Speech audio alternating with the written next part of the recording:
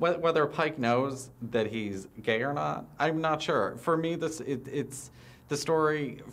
For me, is about Henry and Pike awakening, and I think part of Pike's awakening is awakening to the possibility of sexuality. Sorry. Pike is an angel in this, and that would overcome any racial boundaries or any sexual orientation sort of boundaries. He's an angel, if anything, and if for any other reason, that's why they protect him. That's why they're overprotective, because they don't want people messing with such a gem of a person.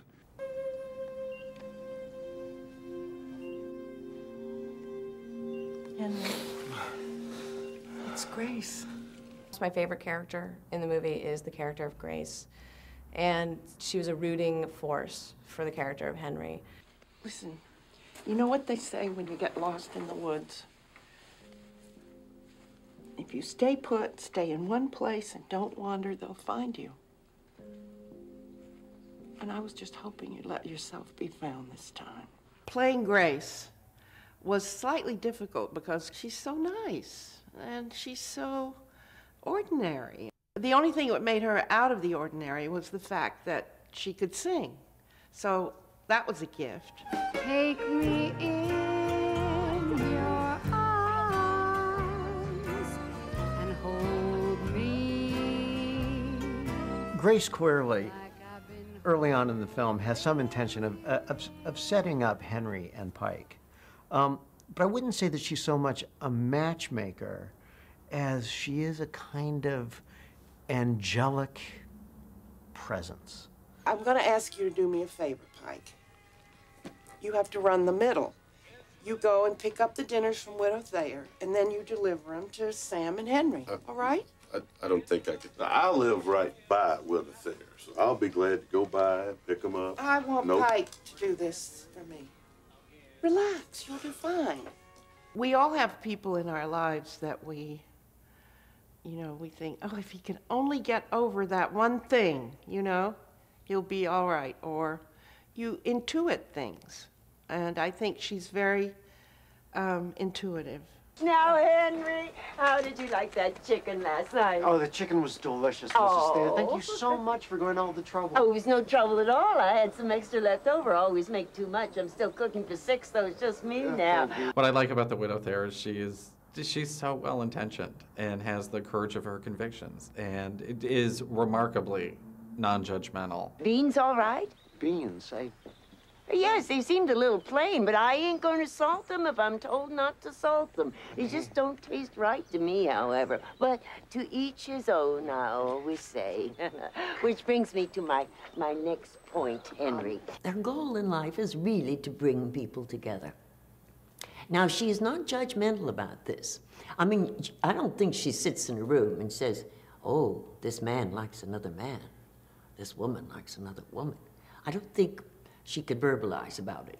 But I think none of that means anything to her. The main thing is to get people together. Mrs. Thayer. Yes? Jack and I are heading over to pick up Bob and Spencer. They're bringing the desserts. Good. And, hi. And then Todd and Mitchell are coming up from Polson. They're bringing sandwiches. Good. Oh, Henry, it is my pleasure to introduce friends. Oh! Mrs. Thayer, you all right? What are you doing here? Oh, I'm so sorry, Henry.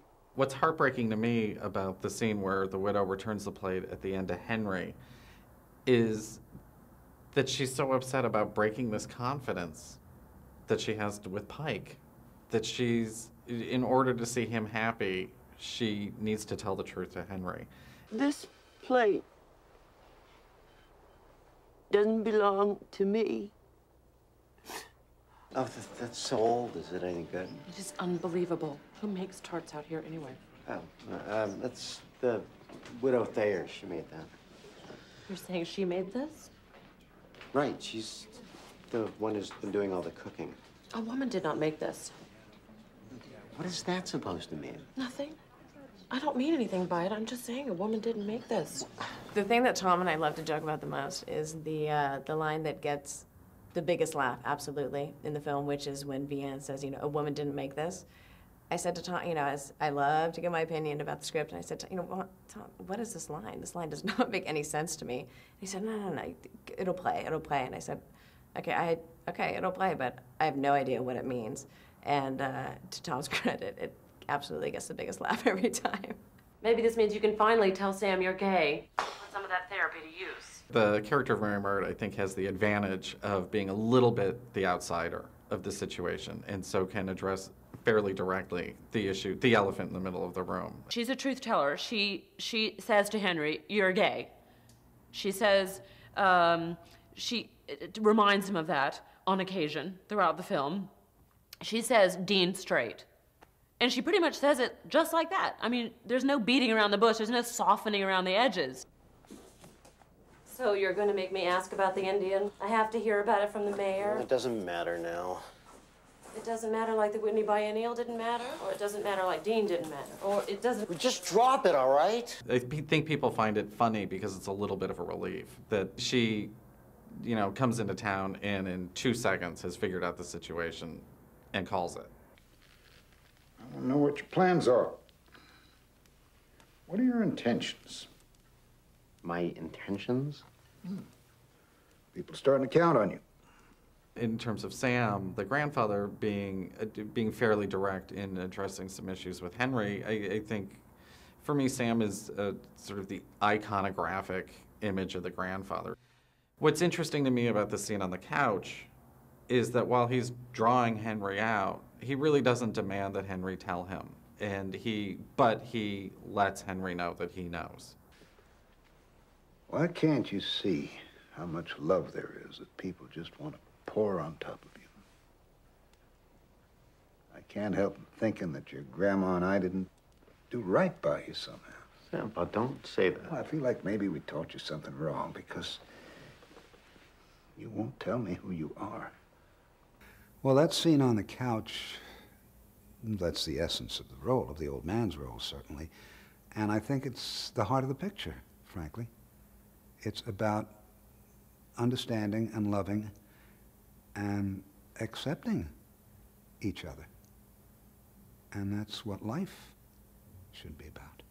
Did we teach you shame? Did I teach you that? No. Because it would break my heart if I had. Can't you see what a good job God did here? Can't you see how beautiful He made you? If He can draw him out, it's not for Sam. Sam knows Henry better than Henry knows Henry. It's for Henry's sake, I believe, that Sam reaches out to him. He wants Henry to come out and say, "This is me." He wants Henry to reveal himself because that, of course, is an act of love. How do you let somebody love you if you can't show them who you are? I never told him, Grace. I know. I never told him. Well, he knows now. The scene with Grace and Henry after Sam dies, where Henry's saying, "I never told him," and it's become apparent to him that he's going to have to live the rest of his life, knowing that he didn't finally come out to his grandfather is sort of it's a caution, again, to come out now. Life is quick, and you don't know what can happen, and by come out, I really mean to be known, to let the people who are near you, that love you, know who you are. Lets people dream, especially people who are gay, who are, you know, whether they're Indian or white or black or Chinese or whatever. That impressed me pretty much. If wishes were horses